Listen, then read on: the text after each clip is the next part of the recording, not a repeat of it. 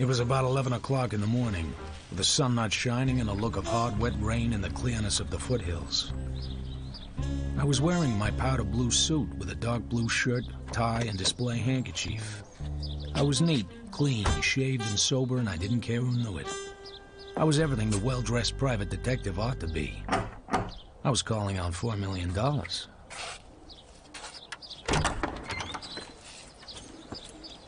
Good morning, Mr. Marlowe, here to see General Sternwood. Come in, sir. I'll tell the General you're here.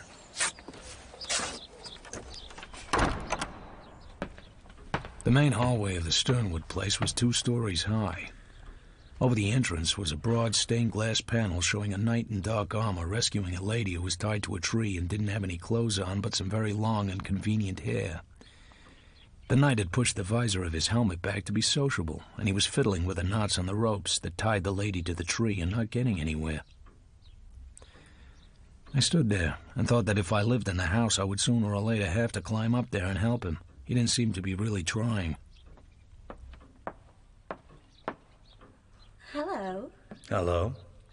Tall, aren't you? I didn't mean to be. Handsome, too. And I bet you know it. What's your name? Riley. Doghouse Riley. That's a funny name. Are you a prize fighter? Not exactly. I'm a sleuth. Uh-huh. You're making fun of me. Uh-huh. What? Get on with you. You heard me. You're just a big tease. You're awfully tall. Oh! Whoops-a-daisy. You want to watch that. One day some guy will drop you and you'll end up on the floor. You got me. You're cute. I'm cute, too. The General will see you now, Mr. Marlowe. Let me put this down somewhere first.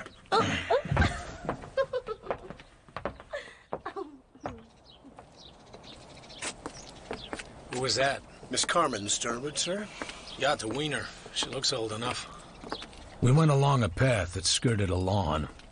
On the far side was a garage. A boyish-looking chauffeur was polishing a big black and chrome sedan. The path took us to the side of a greenhouse. In the middle of the jungle, in a space of hexagonal flags, an old Turkish rug was laid down, and on the rug was a wheelchair, and in the wheelchair an old and obviously dying man. This is Mr. Marlowe, General. You may take your coat off, sir. It's too hot in here for a man with blood in his veins. Do you like orchids? Not particularly. They are nasty things. You may smoke, sir. I like the smell of tobacco. A nice state of affairs when a man has to indulge his vices by proxy. Tell me about yourself, Mr. Marlowe. I suppose I have a right to ask. Sure. I went to college once and can still speak English if there's any demand for it. I worked for Mr. Wilde, the district attorney, as an investigator. His chief investigator, a man named Bernie Oles, called me and told me you wanted to see me. What did they tell about me? You're a widower. You have 2 young daughters, both pretty and both wild. One of them has been married 3 times, the last time to an ex-bootlegger named Rusty Regan. That's all I heard, General. Did any of it strike you as peculiar? I always got along with bootleggers myself. It seems I do, too. I'm very fond of Rusty. He was the breath of life to me.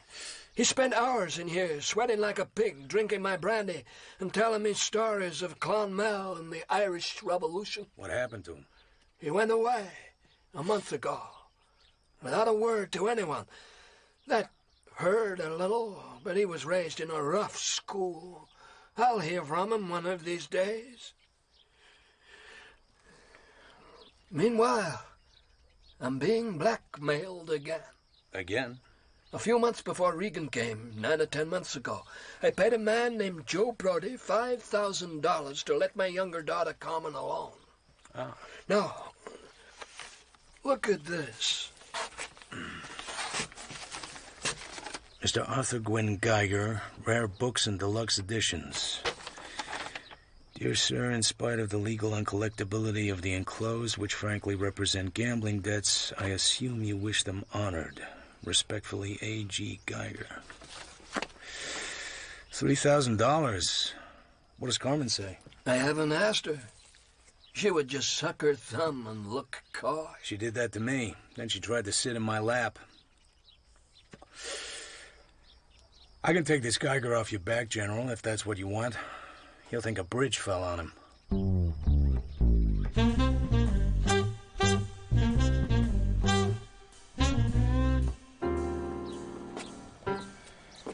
The General has instructed me to give you a check for whatever seems desirable.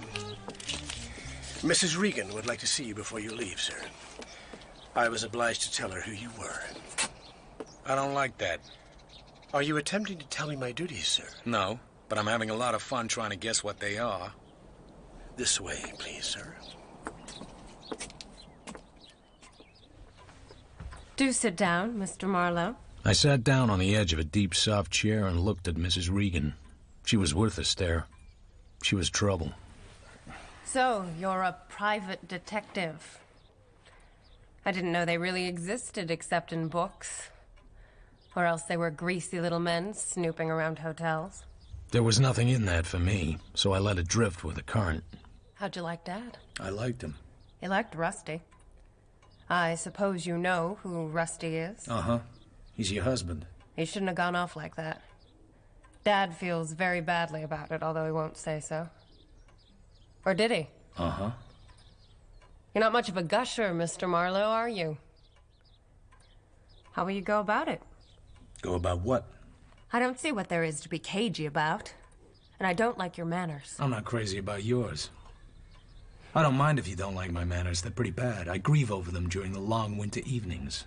But don't waste your time trying to cross-examine me. People don't talk to me like that. Just what is it you're afraid of, Mrs. Regan? That wasn't what he wanted with you at all, was it? To find my husband. Better ask him. Get out! Damn you, get out!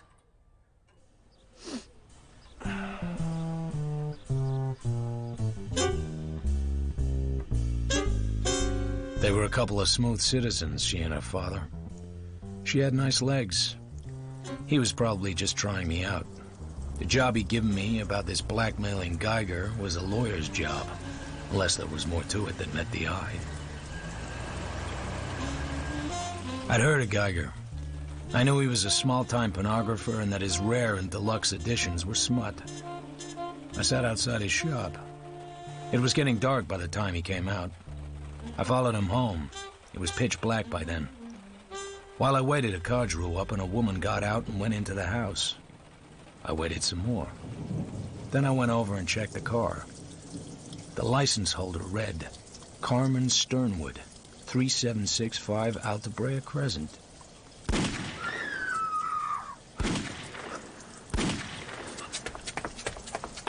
As I got to the front door, someone came out of the back, running.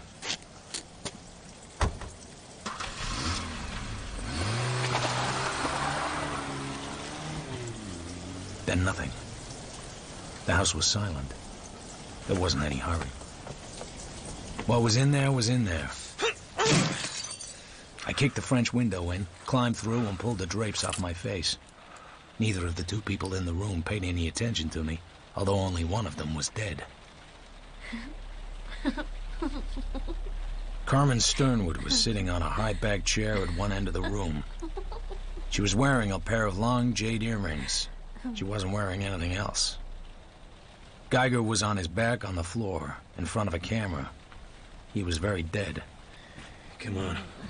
Let's be nice. Go to hell. What's this? Ether? Laudanum? Go to hell. Let's get you dressed.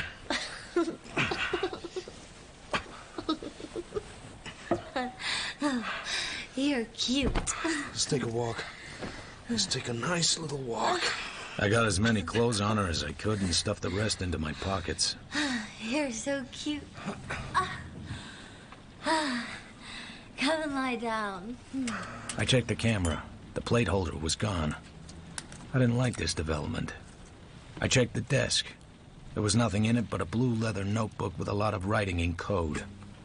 So cute. I wiped everything I had touched, carried Miss Sternwood out to her car, I went off down the hill without lights.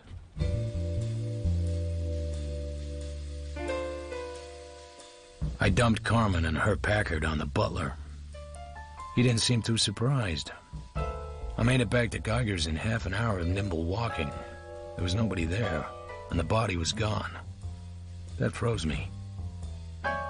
Everything was exactly as it had been, but there were 2 parallel grooves in the rug pointing to the front door, as though heels had been dragged. Whoever had done it had meant business. Dead men are heavier than broken hearts. It was all right with me if someone wanted Geiger to be missing instead of murdered. It gave me a chance to find out if I could tell it to the cops and leave Carmen Sternwood out. I locked up again, went home, and sat around drinking too much liquor and trying to crack the code in Geiger's notebook.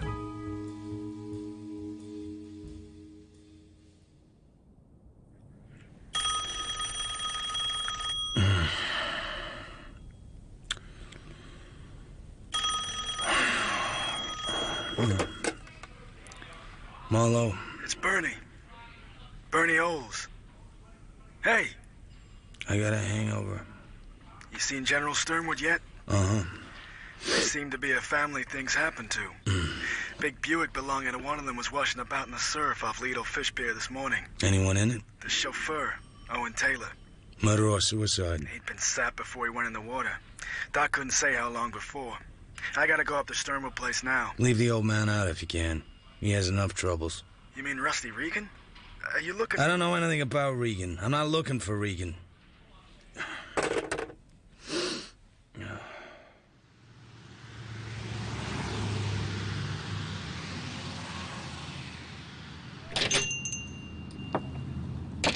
Hello there. Mr. Geiger in today? I'm afraid not. Can I help you? I've got something he'll want. Oh, a salesman. Come back tomorrow. I could go up the house. No, he's out of town. Come back tomorrow. The door at the back of the store opened, and I caught a glimpse of boxes lined with newspapers.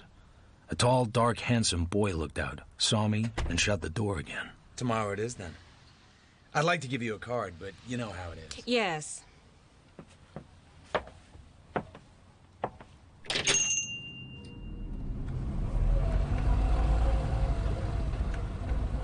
I drove down the alley behind the store. A small black truck was loading. After a while, it backed out and set off. I tailed it all the way over to Weston. It ducked into the basement garage of an apartment building on Randall Place. I parked and went down into the basement. Watch the weight, bud. It's only tested for half a ton. Where's the stuff going?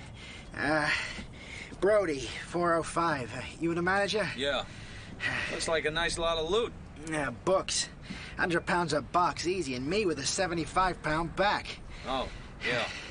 Brody. Books, huh? Yeah. Well, watch the weight.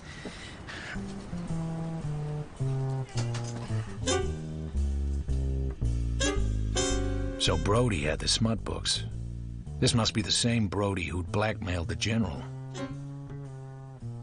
I went back to my office. I always left the reception unlocked in case I had a client and the client cared to wait. I had a client. It was Carmen's big sister, Mrs. Vivian Regan. She was still worth staring at. You don't put up much of a front. You can't make much money at this trade if you're honest. Oh, are you honest? However did you get into this slimy business, then? How did you come to marry a bootlegger? Oh, my God, let's not start quarreling again. I've been trying to get you on the phone all morning. About Owen? So you know about that. Poor Owen. He was in love with Carmen, you know? She treated him like a dog. You better look at these. They came this morning.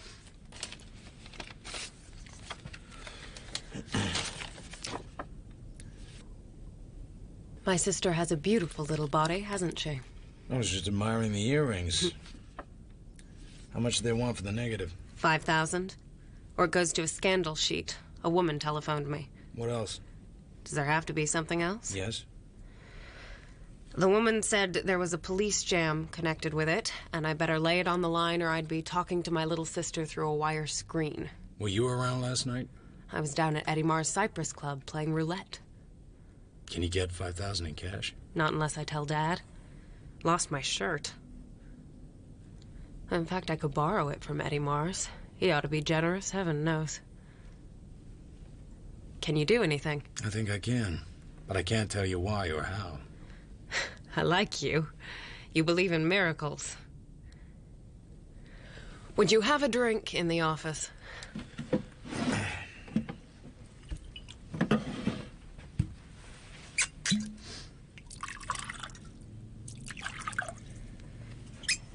Thank you. There's another reason why Eddie Mars should be nice to me, which you may not know. Eddie's wife is the lady my husband ran away with. That doesn't interest you? Should it? You're the hardest guy to get anything out of. You don't even move your ears. You better give me back the photos. Clothes or no clothes, your sister's just a dope. You don't like her body. You ought to see mine. Can it be arranged?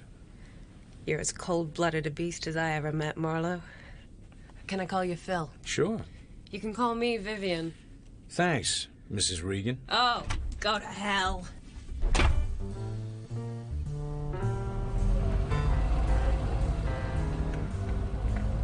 I drove past the front of Geiger's house, slowly, gnawing at an idea. I hadn't looked in the garage the night before. Once Geiger's body had so conveniently slipped away, I hadn't really wanted to find it. But I didn't get the chance now. As I drew level, a woman in a small button hat on soft blonde hair stepped out from behind the hedge and stood looking wild-eyed at my car. It was Carmen Sternwood. Of course. Hello. Hello? What? Remember me? Doghouse Riley, the man who grew too tall. Oh. Let's go in. What? What are you doing here? How much do you remember of last night? I was sick last night. I was home. Before you went home, in that chair. Are you the police? No? Who killed him? Who else knows? Who killed him? Killed who? Don't get clever, for God's sake. Your name isn't Riley. You're a private detective, my sister told me. You've come back to look for the photo, haven't you? It's gone. Maybe Brody's got it. You know Brody? Oh, I hate him. Don't give it another thought. Just don't tell anyone you were here. Leave it to Riley. Your name isn't... Oh, I have to go home now. Sure. What? Keep quiet.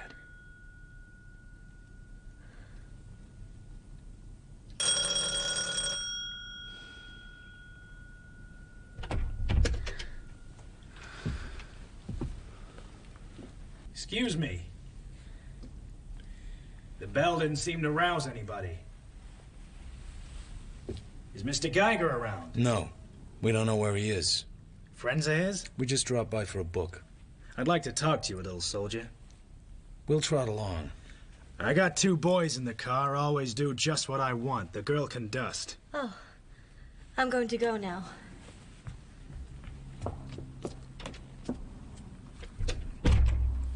There's something wrong around here. I'm gonna find out what it is. Well, well. A tough guy. Only when necessary, soldier. Blood. Blood on the floor here. Quite a lot of blood. Old blood.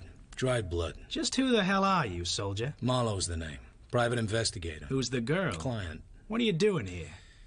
Geiger was trying to throw a loop with some kind of blackmail. We came to talk it over. What are you doing here? I own this house. Geiger is my tenant. You know such lovely people. Got any good ideas, soldier? Somebody gunned Geiger, or somebody got gunned by Geiger. Or he had chicken for dinner and liked to kill his chickens in the front parlor. I don't get your game here. Maybe it just isn't your day. I know you, Mr. Mars. The Cypress Club at Las Olindas, flash gambling for flash people, the local law in your pocket, and a well-greased line into L.A. You've got protection. Geiger was in a racket that needed that. Oh, yeah? But somebody got to him. He didn't show at the store today. They don't know where he is. I find blood on the floor, and you. You missed a little something. Somebody moved his books out of his store today. You seem to get around. How do you figure it? I think Geiger was rubbed. I think that's his blood. Somebody is taking over the racket and wants a little time to organize. That gives a motive for hiding the body. They can't get away with it. Who says so? This is a big town now, Eddie. You talk too damn much. Whoever got the books knows what's what. And I have a guess who got the books. Who? Not ready to talk, Eddie. Why should I? This. Oh, that. Or I might make it worth your while. Whatever you know about all this is under glass, or there'd be a flock of Johns squeaking soul leather around this dump. My guess is you need a little protection yourself. So cough up. You're right. If anything has happened to Geiger, I'll have to give what I have to the law. That doesn't leave me anything to give you. So, with your permission, I'll just drift. By the way, how's Mrs. Mars these days? Beat it. I don't give a damn where you go, but leave me out of your plans or you wish your name was Murphy and you lived in Limerick. Not Clonmel? I hear you had a pal from there. Beat it.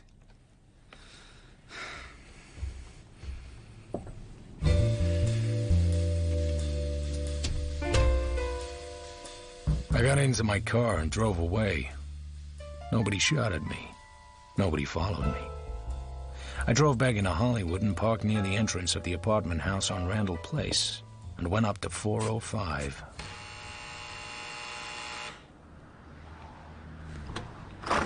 You're Joe Brody? So what? You got the books. I got the sucker list, Joe. We ought to talk. Why not? Grab some air. Such a lot of guns around town and so few brains.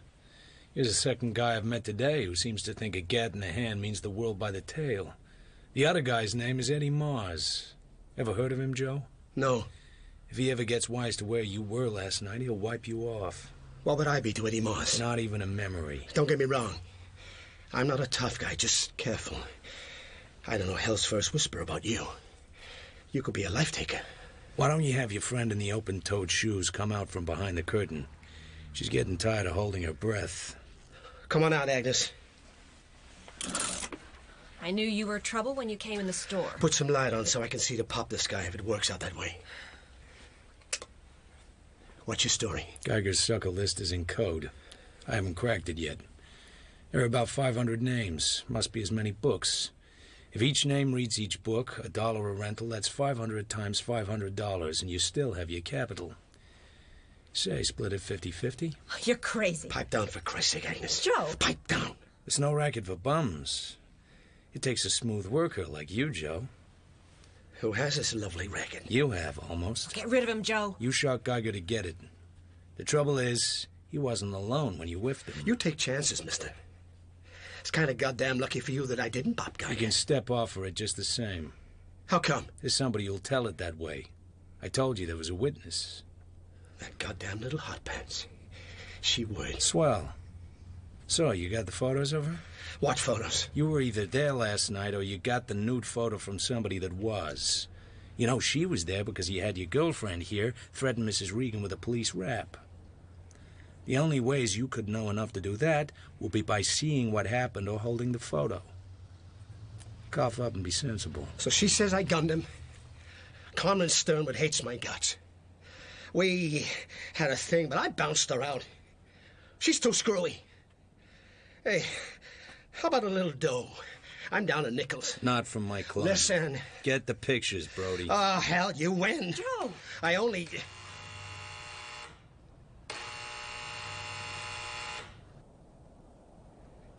Sit next to him. Hold your gun on him low down, away from the door. We ain't late yet, baby. Oh, Joe. Careful where you point that thing, Agnes.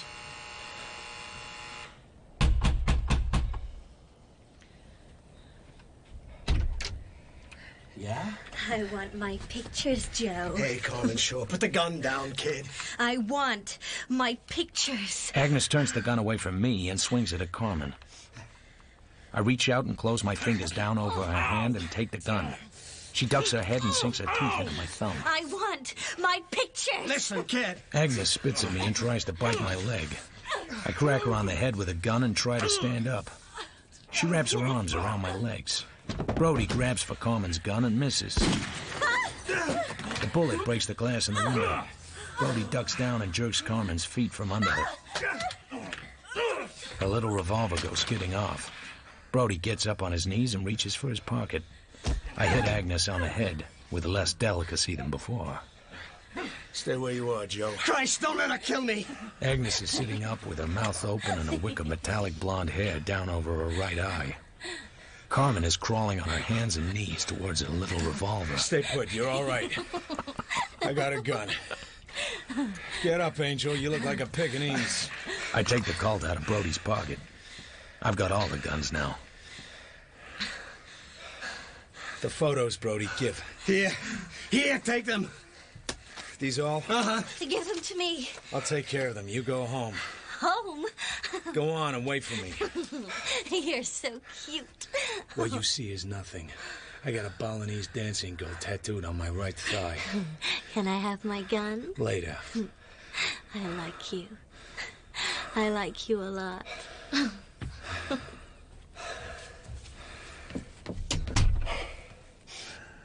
Satisfied? Why'd you put the bite on Mrs. Regan instead of the old man? Tapped him once already. What made you think she wouldn't tell him? I figure maybe she has a couple of soft spots she don't want the old man to know about. How'd you come by the photo? You got what you came after. I'm clean now. I don't know nothing about any photo, do I, Agnes? A half-smart guy. That's all I ever draw. Never once a guy who's smart all the way around the course. Never once. Did I hurt your head much? You and every other man I ever met. You ain't got nothing on me. Take the air. You ain't got nothing on me. Just a couple of murders. Oh, Joe. What's that mean? Where were you last night, Joe? I was watching a guy who had a nice racket. I figured he needed a partner in. Geiger? Sure, Geiger. I was watching him now and then to see if he had any tough connections. You didn't watch hard enough. I'm there last night on the street below Geiger's house. It's raining. There's a car in front of Geiger's and another car a little way up the hill. That's why I stay down below. There's a big Buick parked down where I am. It's registered to Vivian Regan. Nothing happened, so I scram. Know where that Buick is now? Why would I? In the sheriff's garage. It was lifted out of 12 feet of water off Lido Fish Pier this morning. The chauffeur was in it, Owen Taylor. He'd been sapped. Jesus, Guy. You can't pin that one on me. Why not? Owen Taylor went over to Geiger's to have a few words with him. He was sweet on Carmen, and he didn't like the kind of games Geiger was playing with her. He caught Geiger taking a photo of Carmen without any clothes on. So his gun went off, as guns will, and Geiger fell down dead. And Owen ran away, but not without the negative Geiger had just taken. So how did you get hold of it? I saw Owen come out. I took off after him. At the bottom of the canyon, he skidded off the road. I came up and played copper. He went for the gun, but I sapped him. I lifted the plate holder just out of curiosity. He came out of it all of a sudden, knocked me off the car, and drove away. He was out of sight by the time I picked myself up. How did you know it was Geiger he shot? When Geiger didn't come to the store this morning, I was pretty damn sure. So I figure it's a good time to move his books out. Where did you hide Geiger's body? Nick, skiphead. Somebody hit the body. You think I'd go back there and... She's back again. If she is, she doesn't have her gun. Don't you have any other friends? Yeah? Brody? Yeah. Why'd you...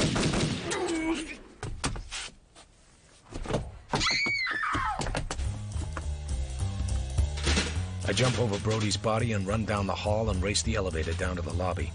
By the time I get outside, a tall, hatless figure in a leather jerkin is running diagonally across the street between the parked cars. The figure turns. Then it runs on. Hey, what happened? Shooting going on. Jesus. I got in my car, rode down a block and a half, stopped at the intersection. I double-parked, slid between two cars, went down low. I took Carmen's little revolver out of my pocket. It was the boy, the very handsome boy from Geiger's store. Got a match, buddy? You must have thought a lot of that queen. Go screw yourself. Me or the cops? Who are you? Friend of Geiger's. Go screw yourself. This is a small gun, kid. I'll give it you through the navel, and it'll take you 3 months to get well enough to walk. But you'll get well, so you can walk to the nice new gas chamber up in Quentin. What you want? You shot the wrong guy. Joe Brody didn't kill your queen. Go screw yourself. Get into my car, kid. You drive. The Geiger's place.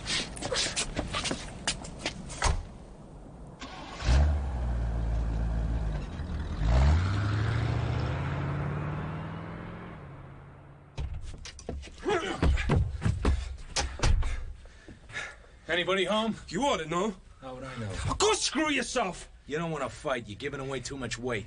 He wanted to fight.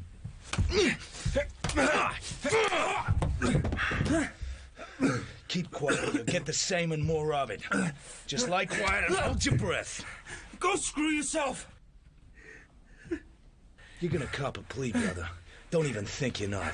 And you're gonna say just what we want you to say and nothing we don't want you to say. Go screw yourself!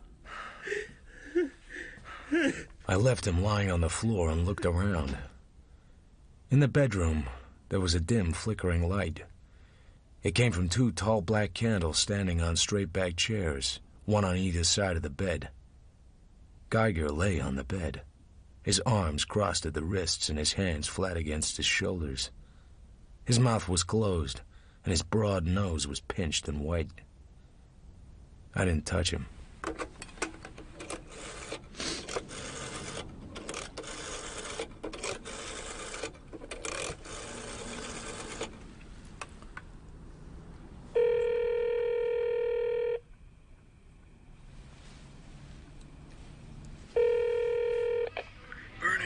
This is Marlowe. Yeah? Did you boys find a revolver on Owen Taylor this morning? That would come under the heading of police business? If they did, it had 3 empty shells in it. How the hell did you know that? Come over to Laverne Terrace, 7244. I'll show you what the slugs went into. Just like that, huh? Just like that. And he looked ready for a fight. Captain Kronjager, meet Philip Marlowe. A private eye is in a jam. Oh, shoot. Marlowe, I'll try to handle Captain Kronjager, but you know how it is. This is a big city now. Uh-huh. What did you get on the Randall Place killing, Captain? Steph, 2 slugs in him, named Brody. A blonde who was in there when he got it claimed she didn't see the killer. That all? It only happened an hour ago. What did you expect? Maybe a description of the killer? Tall guy in a leather jerkin. He's outside. Marlowe put the arm on him for you. Here's his gun. There's a couple more deaths involved. What? A car came out of the ocean this morning with a dead guy in it. The guy was chauffeur to a family. The family was being blackmailed. I recommended Marlowe to the family. Marlowe played it kind of close to the waistcoat. I love private dicks who do that. Give it to him, Marlowe. I gave it to him. I left out 2 things. I left out Carmen's visit to Brody's apartment and Eddie Mars's visit to Geiger's. I told the rest of it just as it happened. So all you did was not report a murder that happened last night, and then spend today foxing around so this kid of Geiger's could commit a second murder this evening. That's all. I hadn't any reason to think the boy would go gunning for Brody. That kind of thinking is police business. If Geiger's death had been reported last night, the books could never have been moved, and the kid wouldn't have been led to Brody and wouldn't have killed him. A life's a life, Marlowe. Tell that to your coppers the next time they shoot down some scared petty crook running away up an alley. What? That's enough of that. Marlowe, what makes you so sure that Owen Taylor shot Geiger? Taylor had the motive, jealousy, and the opportunity. He killed Geiger in front of Carmen Sternwood. I can't see anyone with a purely commercial interest doing that. But Taylor would have done it. The nude photo of Carmen was just what would have made him do it. What's this business about hiding Geiger's body? The kid must have done it. Why? When he came home, he found the body. He probably thought it was a good idea to hide it in the garage while he got his own effects out of the house. But then... Later on, he had a revulsion of feeling and thought he hadn't treated his dead friend very nicely. So he went back and laid him out in the bed. Then he goes down to the store and finds out that Brody's taken the books and figures him for the killer. Sure. We'll find out. But that doesn't help Captain Kronjager's troubles. All this happened last night, and he's only just been rung in on it. I think I can find some way to deal with that angle. So, the note that Geiger sent to General Sternwood, I guess that was just a come-on. If the general had paid him, it would have been through fear of something worse. Then Geiger would have tightened screws. Do you know what the general was afraid of, Marlowe? I've left out a couple of personal matters. My client's entitled to some protection. Captain Kronjäger has 2 murders on his hands, both solved. We have both killers. The blackmail angle has got to be suppressed. The Hollywood Police Division are good at suppressing things. Okay. They allowed Geiger to operate a smut business in broad day. I dare say they had their reasons. Okay. Captain. That's okay.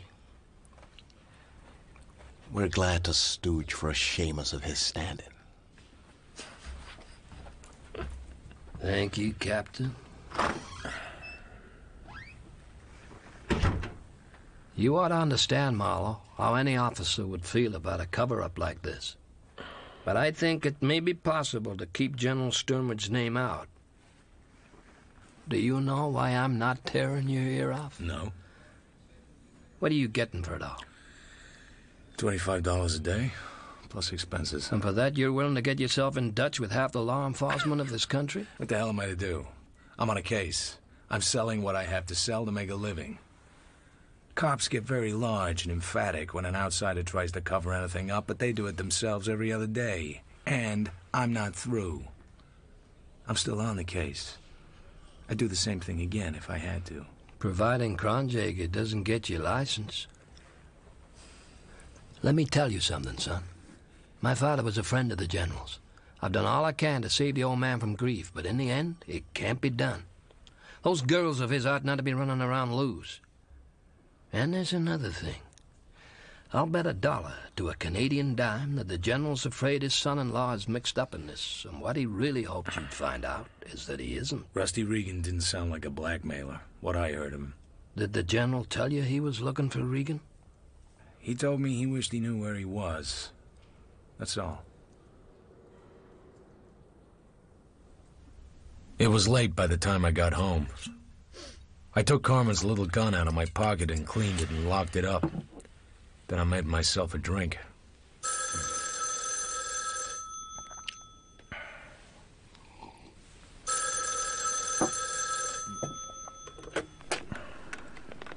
Marlowe?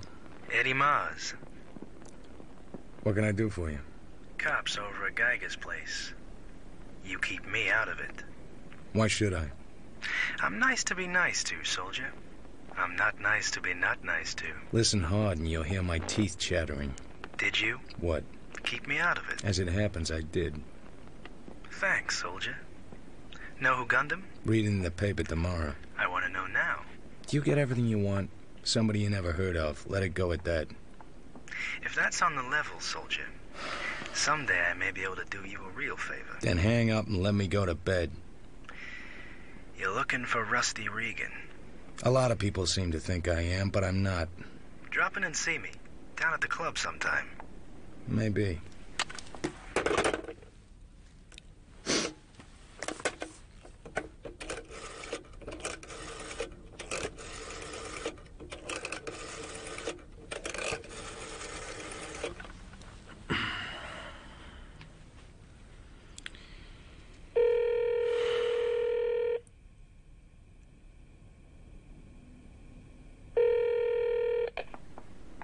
General Sternwood's residence? This is Marlowe. Remember me? Yes, Mr. Marlowe. I remember you, of course. Give Mrs. Regan a message, will you? Tell her I have the pictures, all of them, and that everything is all right. You have the pictures and everything is all right. Yes, sir. I may say, thank you very much, sir.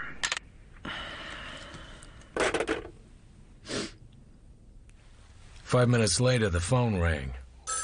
I let it ring and went to bed. I had a belly full of the Sternwood family.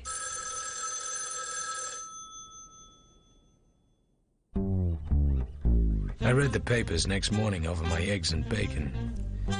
It was a nice write-up. Captain Kronjäger got all the credit for solving the 2 slayings in his district. According to the report, Brody had shot Geiger, and the kid had shot Brody in revenge and confessed. The suicide of Owen Taylor made the inside pages. There will be no inquest.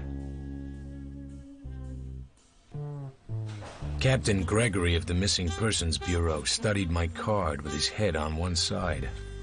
Private Dick, eh? What can I do for you? I'm working for General Sternwood. On what? Not exactly what you're working on, but I thought you could help me. On what? General Sternwood's a rich man. If he wants to hire a full-time boy to run errands for him, that's no reflection on the police. Regan? Sure. I'm told he disappeared about a month back. Brother, I'd like to help you, but I don't know where he is. Regan.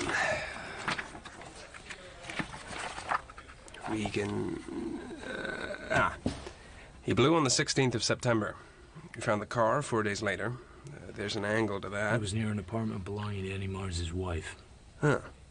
You know. Yeah. She left about the same time Regan did. She and Eddie didn't live together, but they were friendly, Eddie says. She was a blonde then, but she won't be now. We don't find her car, so they probably left in it. I don't see nothing to do but wait. They'll run out of dough someday. They've got new names, but they've got the same old appetites. What did the girl do before she married Eddie Mars? Singer. Photo? Not here. We'll find them. Could take a year or two. General Sternwood may not live that long. We've done all we could, brother. You think maybe Eddie put them both down? No. I think that Regan ran away with a woman who meant more to him than a rich wife he didn't get along with. You met her? Vivian Regan? Yeah. She'd make for a jazzy weekend, but she'd be worrying for a steady diet.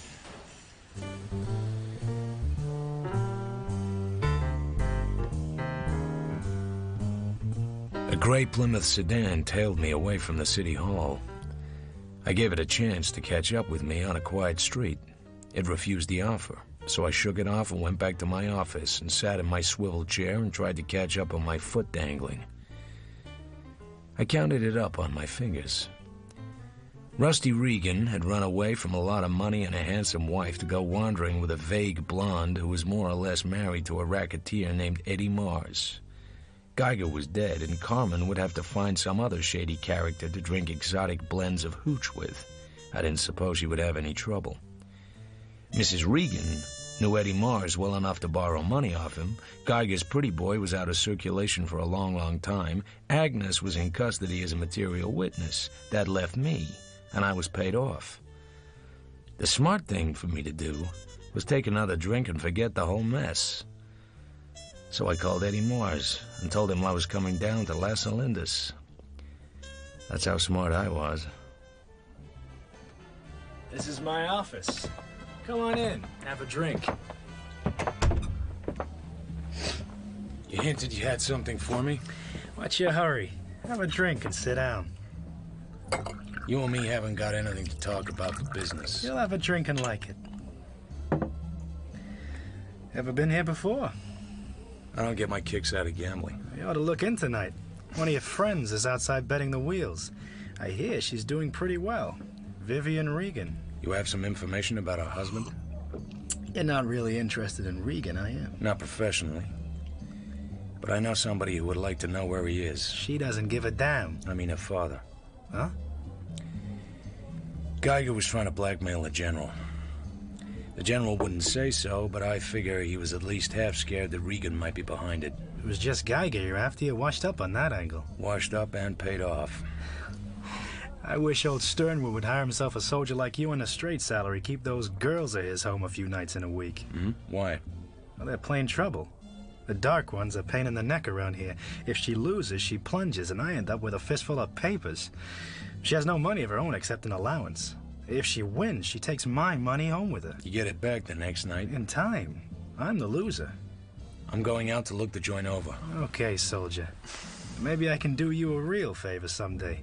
You got it all from Captain Gregory this time. So you own a piece of him, too? We're just friends. You don't have anybody tailing me in a gray Plymouth sedan, do you? Hell no. Why should I? I couldn't imagine. His surprise looked genuine enough.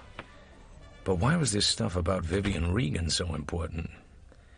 I wondered why he thought it was necessary to tell me at all. Mr. Mars says drink on the house. Uh-huh. She's picking him tonight. Right on the nose. That tall, dark-haired frail. Who is she? She comes here a lot. I wouldn't know her name. The hell you wouldn't. I just work here, mister. She's all alone, too. That guy was with her, passed out. They took him out to his car. Maybe I'll take her home. Hell you will. 2 scotch and soda? Sir?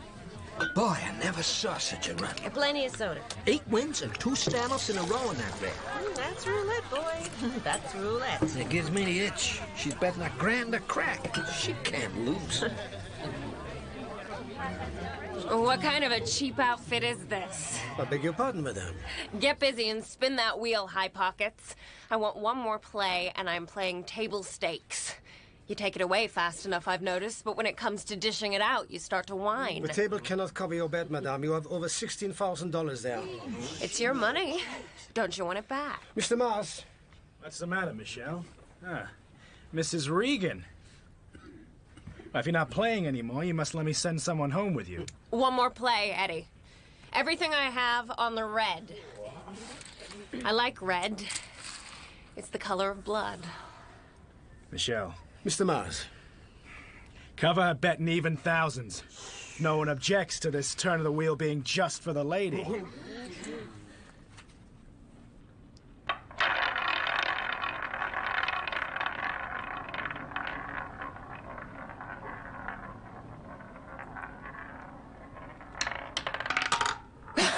The red wins.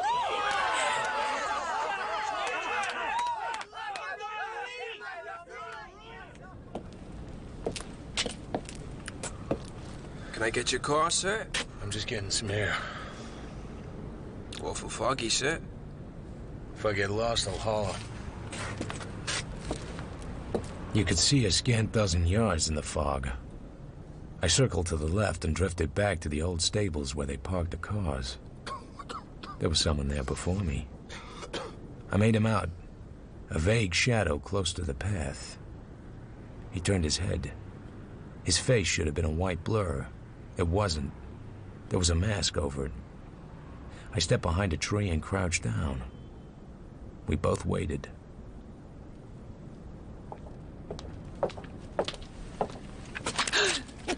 This is the gun, lady. Oh. Gentle now.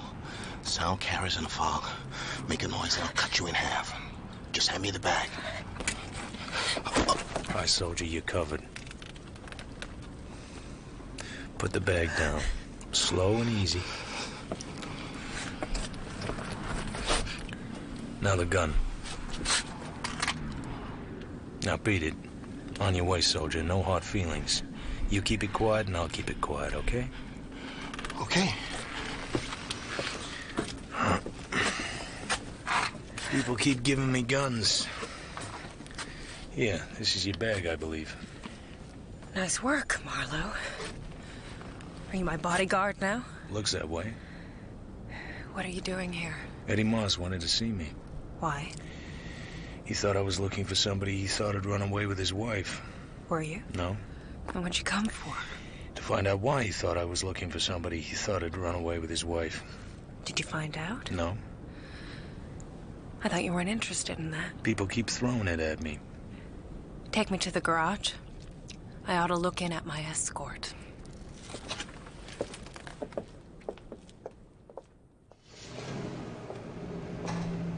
Is my boyfriend still blotto?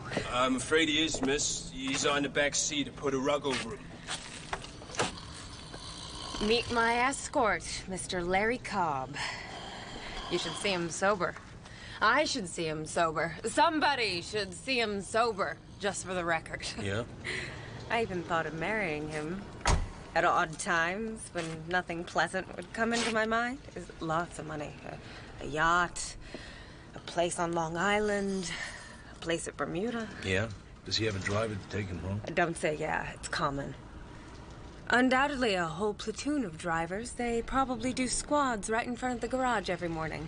Buttons gleaming, white gloves immaculate, a sort of West Point elegance about them. He drove himself tonight.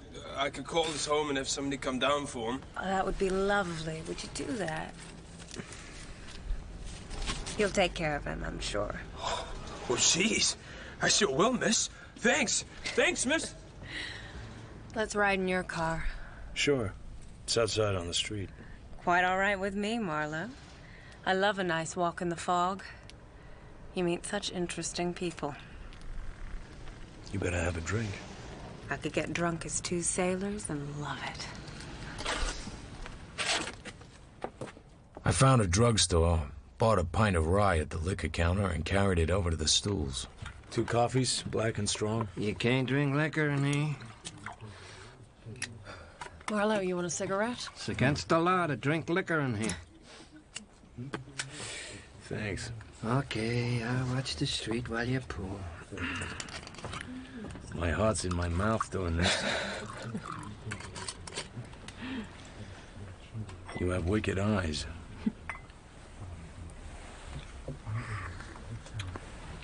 What's Eddie Mars got on you? I took plenty away from him tonight. You think he sent that Lugan after you? What's a Lugan? A guy with a gun. Are you a Lugan? Sure, but strictly speaking, a Lugan is on the wrong side of the fence.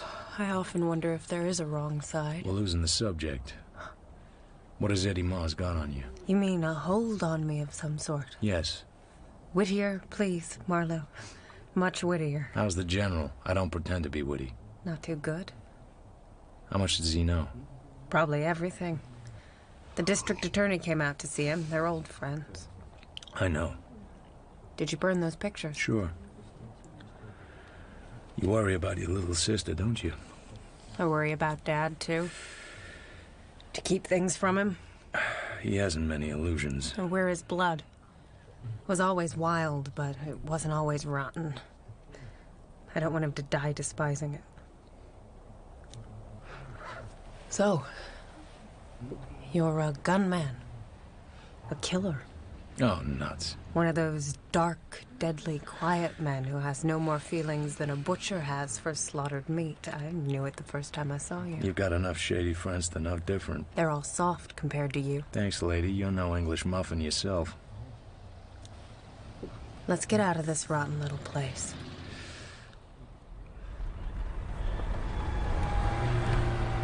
We drove through a series of little dank towns, with shack-like houses built down on the sand, close to the rumble of the surf.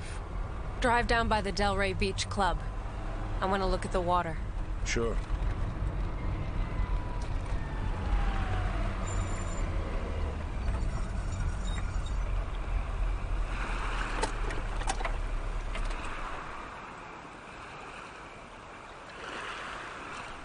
Move closer. Hold me, you beast.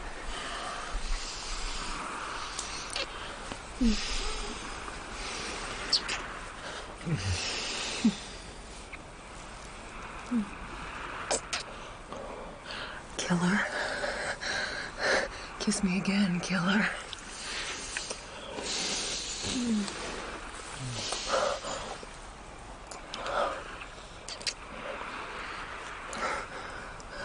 Where do you live? Franklin, near Kenmore. I've never seen it. Want to? Yes. What has Eddie Mars got on you?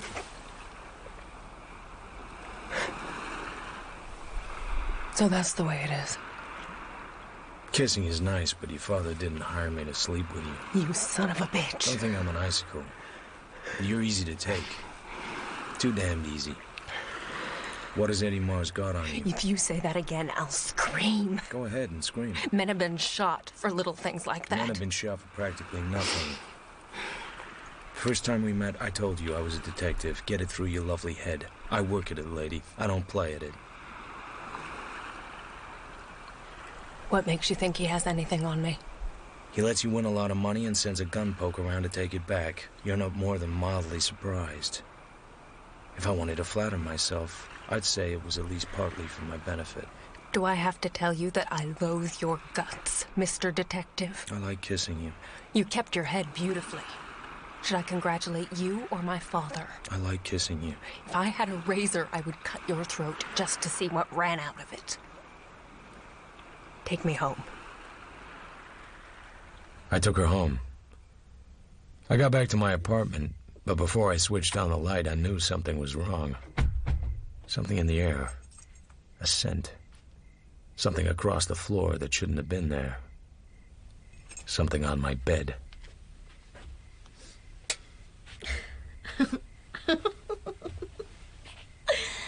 I guess you can't even guess how I got in. You came in through the keyhole, just like Peter Pan. Who's he? You're cute, aren't you? I'm all undressed. That's nice, but I've already seen it all, remember? I'm the guy that keeps finding you without any clothes on. So how did you get in? The manager let me. I was mysterious. Managers are like that. Now, tell me how you're gonna go out. I like it here. Listen, Carmen. Doghouse appreciates all you're offering, but you and he have to keep on being friends, and this isn't the way to do it. Now, will you dress like a nice little girl? No. I'm working for your father. He's a sick man. He sort of trusts me not to pull any stunts. Won't you please get dressed, Carmen? Your name isn't Doghouse Riley. It's Philip Marlowe. You can't fool me. I'm gonna fix a drink. Want one? Uh-huh. When you're dressed, you'll get it, okay? No. Now. When you're dressed. Not until you're dressed.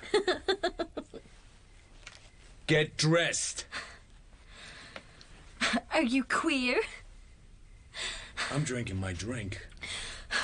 I'll give you 3 minutes to get dressed and get out of here, or I'll throw you out just the way you are, and I'll throw your clothes out after you. Now get started. You must be queer. Should have known you were dirty queer. Dirty queer.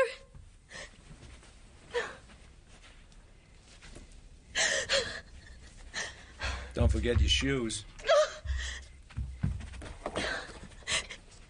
Queer.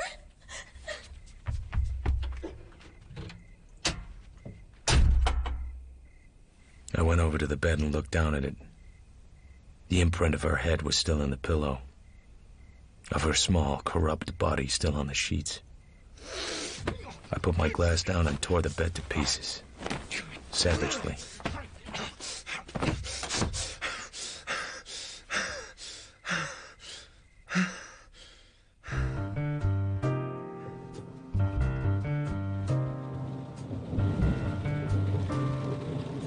It was raining again the next morning. I got up feeling sluggish and tired and stood looking out of the windows with a dark, harsh taste of the sternwood still in my mouth. Across the street, 100 feet up, a gray Plymouth sedan was parked. Howdy, partner. I don't think I know you. I'm the guy you've been trying to follow around for a couple of days. I ain't following anybody, Doc. Okay, have it your own way. I'm going up to my office. If you have anything that's worrying you beyond endurance, drop up and chew it over. I'll only be oiling my machine gun. 20 minutes later, I was at my desk admiring a large check for $500 signed by Guy DeBrissy Sternwood when the buzzer went. Come in and shed your coat and sit down. Maybe you know me. I'm Harry Jones. Nope. I've been around.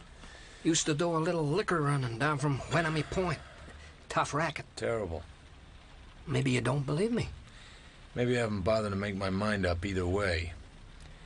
You've been following me around for a couple of days like a fellow trying to pick up a girl and lacking the last inch of nerve. Maybe you're selling insurance. Maybe you knew a fellow called Joe Brody. Christ, how'd you know that? I'm psychic. Shake your business up and pour it. I haven't got all day. I was trying to get a line on you, sure. I got something to sell. How'd you tie me to Joe? I was just guessing. You're not a cop. You don't belong to Eddie Mars. I asked him last night. Eddie Mars? Jesus, you're kidding me. All right, I'm just kidding. Agnes sent me. She's loose? You made a crack when you were up there. The night Joe Brody got squibbed off. Something about Brody must have known something good about the Sternwoods, or he wouldn't have taken a chance on the pictures he sent him. So he had. What was it? $200 tells you. We gotta get out of town. Agnes is a nice girl. It's not so easy for a dame to get by these days. She's too big for you. She'll roll on you and smother you. That's kind of a dirty crack, brother. You're right, I'm sorry. I've been meeting the wrong kind of people lately. What do you got for the money? Would you pay it? If it does what? If it helps you find Rusty Regan. I'm not looking for Rusty Regan. Want to hear it or not? Eddie Mars had Regan bumped off. Beat it. I'm not kidding. On your way, small size. I knew Rusty. Not well. A nice guy, though. He was sweet on a singer named Mona Grant. Then she changed her name to Mars. Rusty got sore and married a rich dame. You know all about her. This Rusty was a cockeyed sort of buzzard. He had long-range eyes. He was looking over into the next valley all the time. He wasn't scarcely around where he was. So he ran away? He started to run away, maybe. With this girl, Mona, who'd married Eddie Mars. She wasn't living with Eddie. She didn't like his rackets, especially the sidelines, the blackmail, the bent cars. The talk was, Regan told Eddie one night, right out in the open, that if he ever messed up Mona in any criminal rap, he'd be around to see him. And then I hear a guy say that Mona lammed out with Rusty Regan and Mars is acting like best man instead of being sore. So I tell Joe Brody, and Joe's figuring if he could get a line on where the two lovebirds went, he could collect twice. Once from Eddie Mars and once from Regan's wife. So Joe and me watch the papers, but we don't see anything. Then one day, I see Lash Canino in Vardy's. Know him? Nope. He does a job for Mars when Mars needs him. He'd bump off a guy between drinks, but he only comes to L.A. when he's needed. So maybe they got a line on Regan, and maybe he's needed. Anyway, I tell Joe, and Joe tails Canino out to the Sternwood place. And Canino parks outside, and a girl comes out. It's Regan's wife. And they talk, and she hands something over. So Joe figures Canino knows something and is trying to squeeze a little on the side. And? Without some dough, that's all. I don't see it. Would you give the $200 to know where Eddie's wife is? Even if she was alone? Even if she never ran away with Regan at all and was being kept about 40 miles from L.A. so the law would keep on thinking she had dusted with him? Would you pay $200 for that, Seamus? I think I would. Where? Agnes saw her. Just by a lucky break, managed to tail her home. Agnes will tell you where. You bring the money, I'll take you to Agnes. Come over to the Fullwider building, 428 at the back, after dark.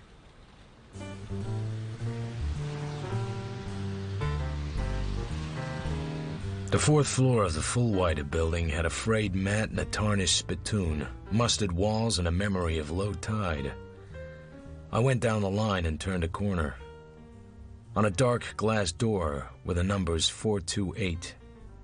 A second door beyond showed light, and from the open transom above came the voice of Harry Jones. Canino, yeah, I seen you around somewhere, sure. I thought you would. I tried the darkened door, opened it softly, and hung motionless like a lazy fish in the water. A fan of light spread from an inch of the opening of the connecting door into the lighted office. So you go to see this peeper. Well, that was your mistake. Eddie don't like it. The peeper told Eddie some guy in a gray Plymouth was tailing him.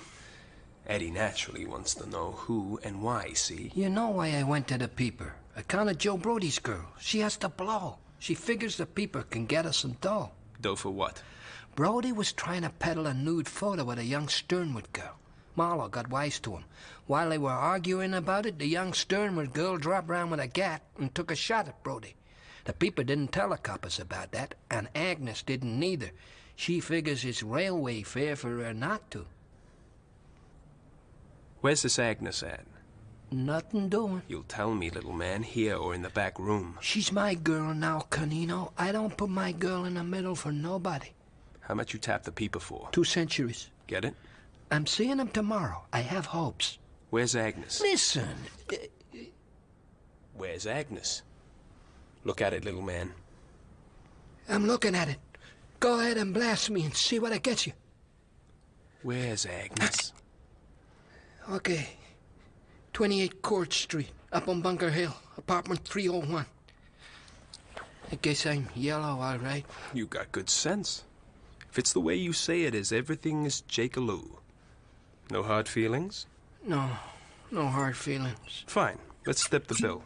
We got a glass. This is Bond stuff.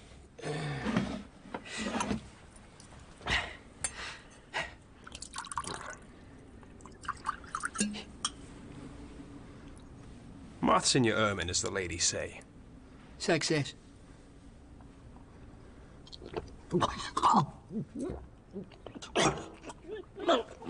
You ain't sick from just one drink, are you, pal? So long, little man.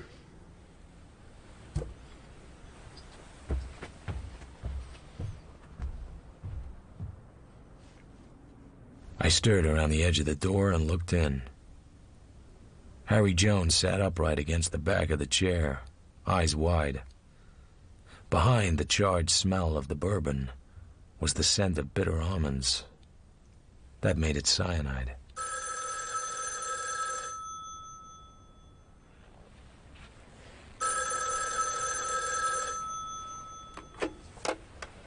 Hello? Is Harry around? Not for a minute, Agnes. Who's talking? Marlowe. Agnes, are you at Bunker Hill? 28 Court Street? No. Why should I be? Okay, I didn't think you were. Where's Harry? I came over to give him $200 in return for certain information. The offer holds. I have the money. Where are you? Didn't he tell you? No. Do you want the 2 C's or not? I want it pretty bad. Then tell me where to bring it. I'll meet you in half an hour. Bullocks, Wilshire. East entrance to the parking lot.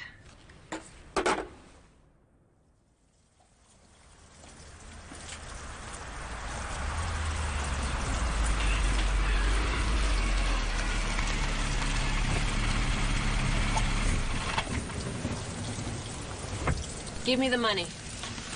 Here. What happened to Harry? He ran away. Canino got wise to him somehow. Canino? Forget Harry. I want my information. Joe and I were out riding Foothill Boulevard Sunday before last. We passed a brown coupe, and I saw the girl who was driving it. There was a man beside her. She was Eddie Mars's wife. The guy was Canino.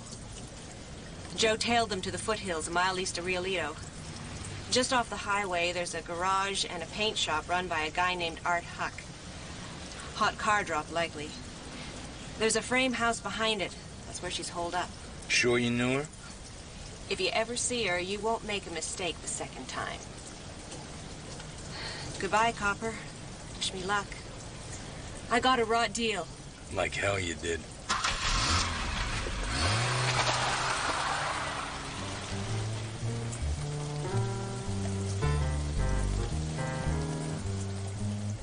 I drove north in the rain. Fate stage managed the whole thing.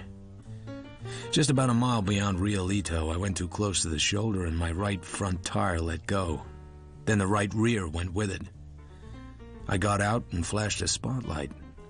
The flat butt of a heavy tack stared at me from the front tire. The edge of the pavement was littered with them. There was a light up a side road. It seemed to come from a skylight. The skylight could belong to a garage. The garage could be run by a man named Art Huck. Open up! What you want? I got 2 flats back on the highway. We're closed. Wise guy, huh? Open up, Art. Kill that spy. Folks get hurt that way. Step inside, stranger. We'll see what we can do.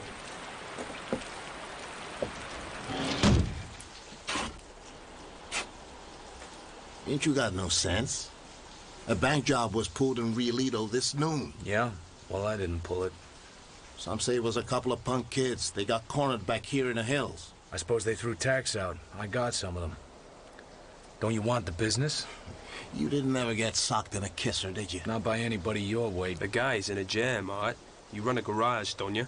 I got this spray job. Too damn for a good spray job, Art. Get moving. Front and rear on the right side.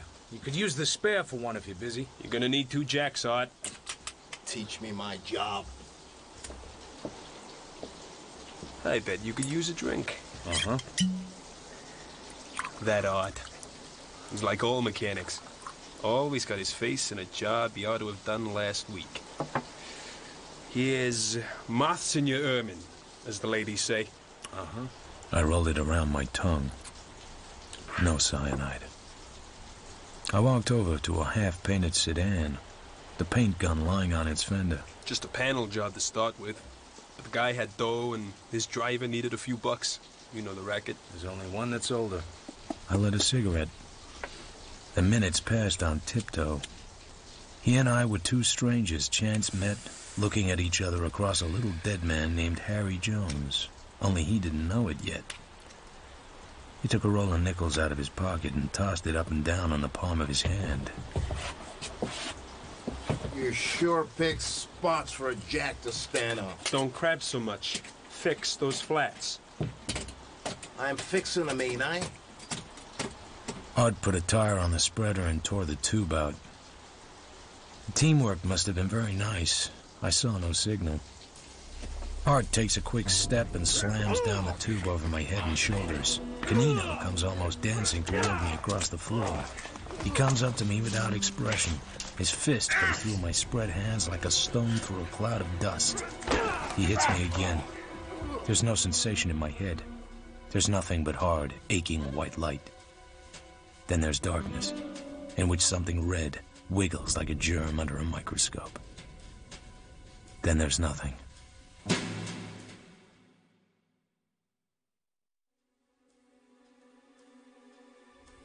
Then there was a woman, and she was sitting where she belonged in a good light. She was so platinum that her hair shone like a silver fruit bowl. I was on a Davenport, trussed like a turkey.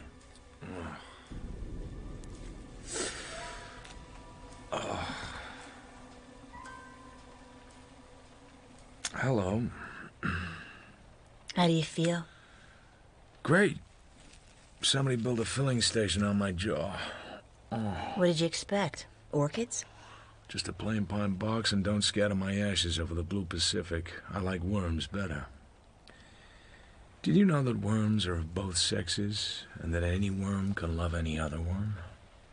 You're a little light-headed. Ah. I don't think you're so dangerous, Mr. Marlowe. Ah. They went through your pockets. So you're a detective. Is that all they have on me? What time is it? 10:17. You have a date? I wouldn't be surprised. Is this the house next to Art Huck's garage? Yes. What are the boys doing? Digging a grave? They had to go somewhere. You mean they left you here alone? I thought they were keeping you prisoner. What made you think that? I know who you are. Then I'm afraid you're in a bad spot. And I hate killing. And you Eddie Maz's wife. Shame on you. You might spare me a little of that drink you're neglecting. Your face looks like a collision mat. Make the most of it. It won't last long, even this good. Why did you come here and stick your neck out? Eddie wasn't doing you any harm. If I hadn't hid out here, the police would have been certain that Eddie murdered Rusty Regan. He did. Eddie didn't do anything to him. Eddie's not that sort of man. You think he's just a gambler. I think he's a pornographer, a blackmailer, a hot car broker, a killer by remote control. He's not a killer. He has Canino. Canino killed a man tonight, a harmless little man who was just trying to help somebody out. I heard him do it.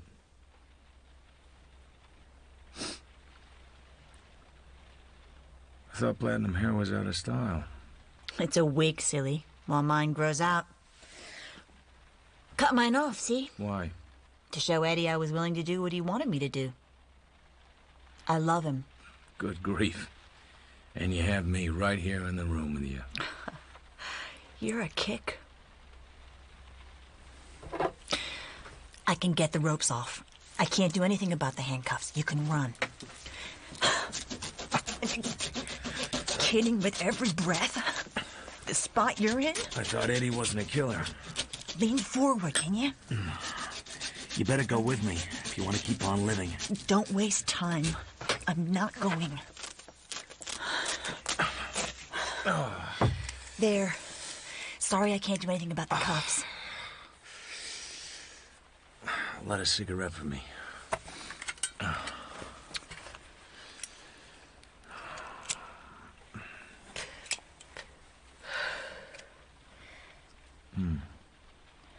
Okay? Hello, Silverwig. Don't waste time. How long will you last after turning me loose? I'm not going. Kiss me, Silverwig. Please go. There's no hurry. All this was arranged in advance, timed with a split second, just like a radio program. No hurry at all. Kiss me.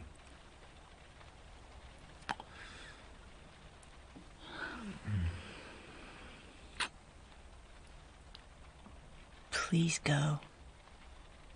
Kiss me again.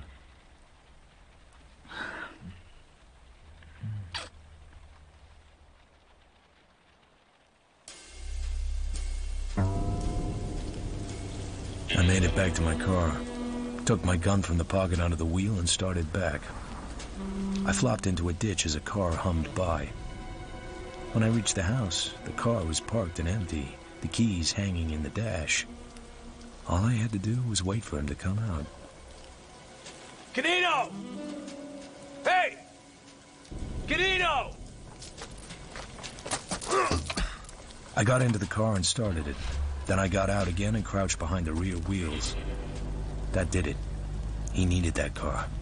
A darkened window slid down. Glass shattered in the coupe. I let out a scream. I let it die off gradually. It was nice work.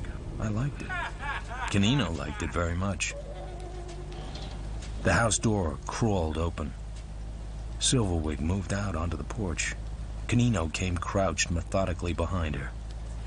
It was so deadly it was almost funny. I can't see a thing. The windows are misted. Get closer.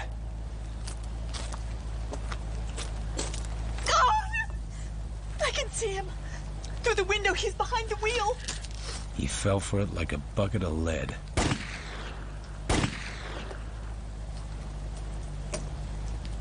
Finished? I shot him 4 times. He leaned forward, holding himself together with his broad hands.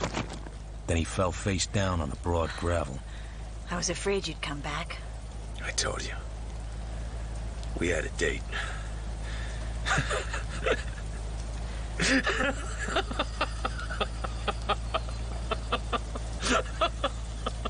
Did you have to kill him? Yes. I suppose you did.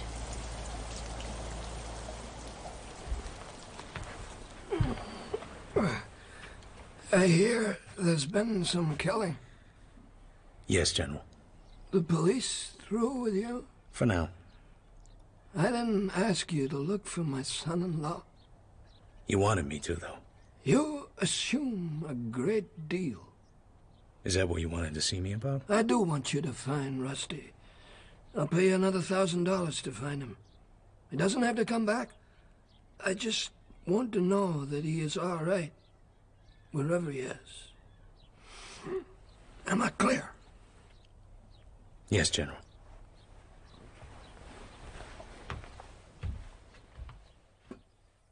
In the garden, I found Carmen sitting on a bench looking forlorn. Bored? You're not mad at me. I thought you were mad at me. I brought you back your gun.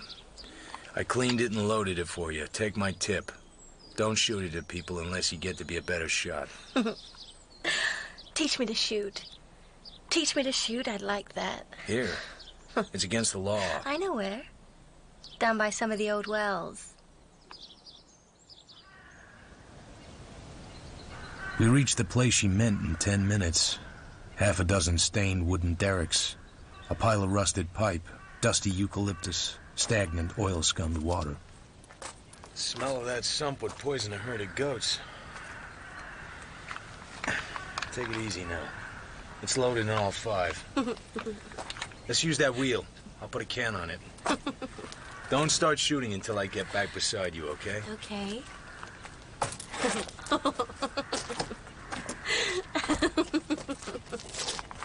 Stand there, you son of a bitch!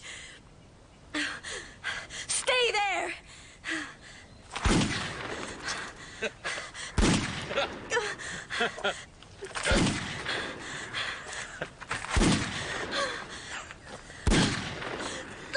My, but you're cute. Even you could have hit at that range. But why did...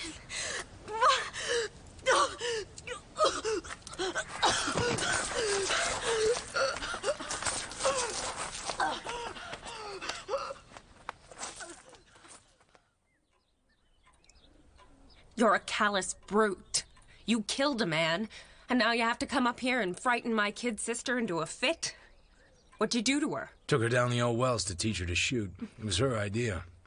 She threw a wingding. Looked like an epileptic fit to me. Yes, she has them once in a while.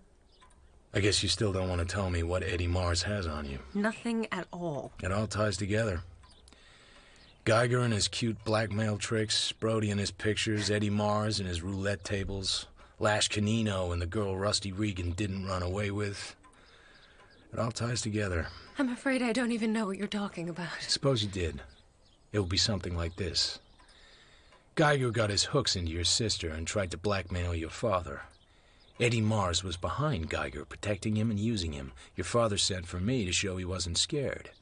Eddie knew that your sister was a killer, so he had something on you.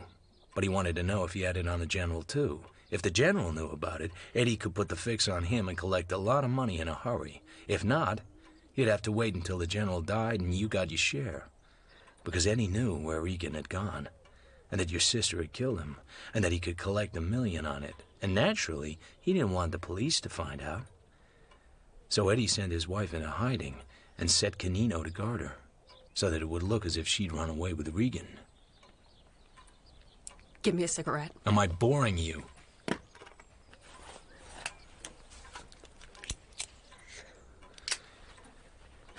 By the way, here's Carmen's gun. It's empty. She emptied it at me from maybe 5 feet. Cute little thing, isn't she? Too bad I loaded it with blanks. You're a horrible man. I was thinking of the day Regan disappeared. I think he took her down to the wells to teach her to shoot, and she turned the gun and shot him. And for the same reason. I threw her out of my bed, you know. I guess he had to do the same, but you can't do that to Carmen. I suppose you want money. You went to Eddie Mars for help? Rusty's in the sump. The horrible, decayed thing. She came home and told me about it. She's not normal. I knew Eddie would bleed me white, but I had to have help. I could only get it from someone like him. Take her away somewhere. Get her cured if you can. It's been done. I'll give you 3 days, then out it comes. I don't know what to say to you. Just get out of here. Eddie. Forget Eddie. I'll handle Eddie. I went quickly away from her and down the room and out. I drove downtown. I stopped at a bar. I had a couple of double scotches.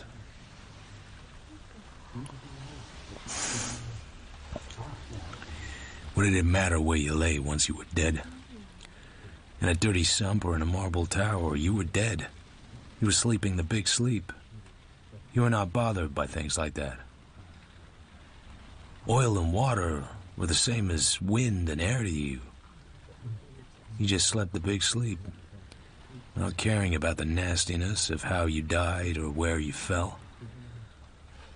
Me, I was part of the nastiness now. But the old man didn't have to be. In a little while, he too, like Rusty Regan, would be sleeping the big sleep.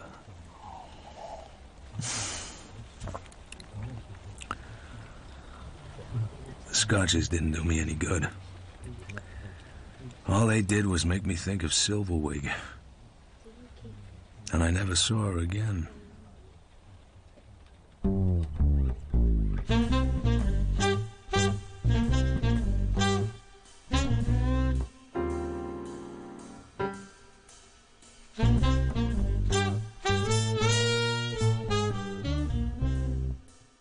In The Big Sleep by Raymond Chandler, dramatized by Robin Brooks, Philip Marlowe was played by Toby Stevens, Vivian by Kelly Burke, Carmen by Leah Brotherhead, Agnes by Barbara Barnes, and Mona by Madeline Potter. Brody was played by Sam Dale, General Sternwood by Sean Baker, Lash Canino by Ian Batchelor, Eddie Mars by Henry DeVass, and Kronjaeger by Jude Akuudake. The director was Claire Grove.